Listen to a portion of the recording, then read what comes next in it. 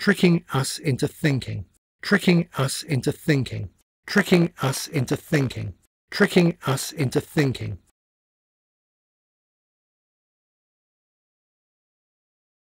Right, first I'm going to open Preferences and go to the Record Warp Launch section, and in the Record Session Automation inbox, I'll select ARM tracks. And next I'll open the Ins and Outs section and select Xed In. And just hide it again so there's more screen space. And because I selected ARM tracks in the Record Session Automation inbox, then I need to record ARM the track to be able to record any modulation into a clip. And then switch on the Automation ARM button and the Session Record button. And check the audio clip is warped and looped for continuous playback. And then launch the clip. Here I move the frequency parameter, and its movements will be recorded into the clip as an envelope. And as the audio loops, it'll overwrite the previously recorded envelope.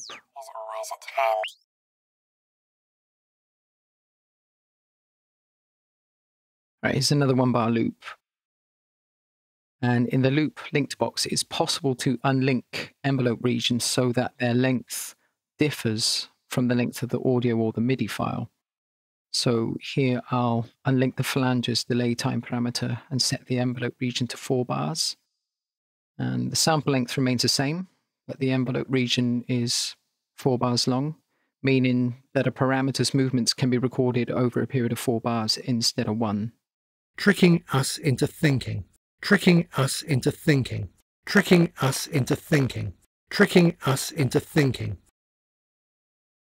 Okay, the unlink box doesn't unlink the envelope regions for all of the device's parameters. If you want to unlink another parameter's envelope region, then click on the device parameter to access it in the sample editor view, or select it from the chooser menu.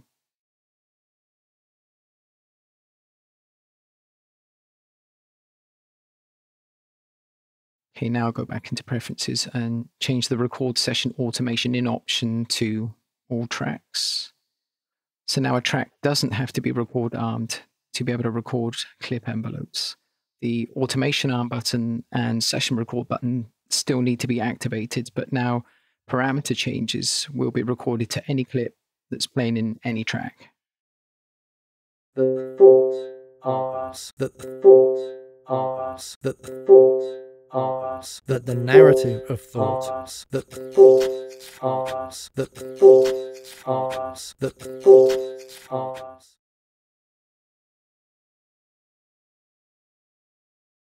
If you click and hold a clip and press Tab to switch from the session view and drop it into the corresponding track in the arrangement view, then as long as the lock envelope button is deactivated, the clip's envelope will be written into the arrangement as track automation. And the appearance of the arrow to the right of the track display and also the track's grayed out color indicates that the audio was just playing from the session view, which means I need to click on it to be able to hear the audio from the arrangement. That the thought arms. If multiple clips were playing in the session view, then clicking the Global Back to Arrangement button enables all of the content of the arrangement for playback. That the thought arms.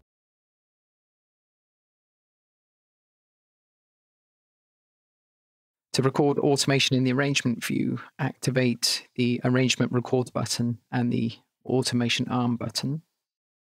And I'll just loop the clip and record the automation from the frequency shifter. And as in the session view, when recording in a loop, the previous automation will be written over as the audio repeats. Is who we are.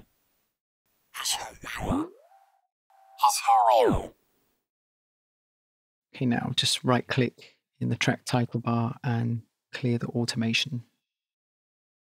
In the arrangement view, the loop unlink button doesn't work, so just duplicate the clip to record longer periods of automation. Is who we are. Is who we are. Is who.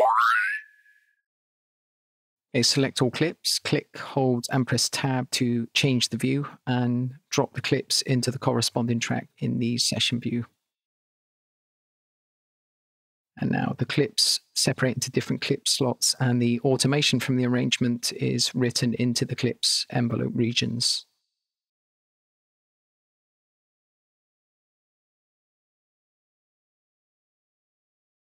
Okay, I'll launch a clip which has an envelope already recorded into it, and the little orange square on the frequency parameter indicates this.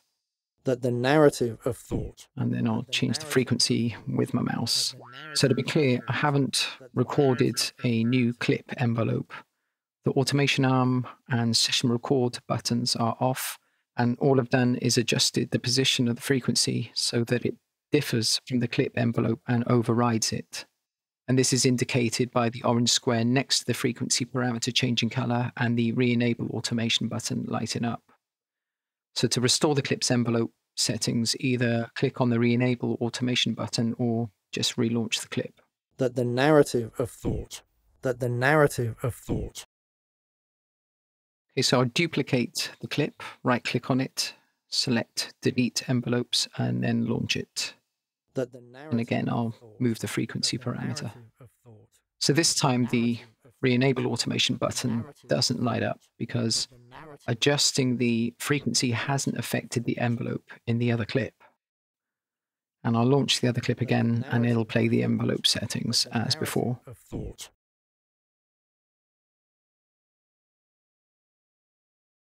Okay, I'll just reset the frequency parameter back to 0 and drag the two clips over to the arrangement. Click on the tracks back to arrangement button so that the playback from the arrangement is enabled. And first clip's envelope modulation is written as track automation, and as the second clip doesn't contain any envelope modulation, then no automation changes are written to the track. I'll play the clips again and adjust the frequency, and as before, I'm not recording the automation, so any manual change to an automated parameter will cause the re-enable automation button to light up, and will also be indicated by a change in color to the track automation and to the square next to the automated parameter.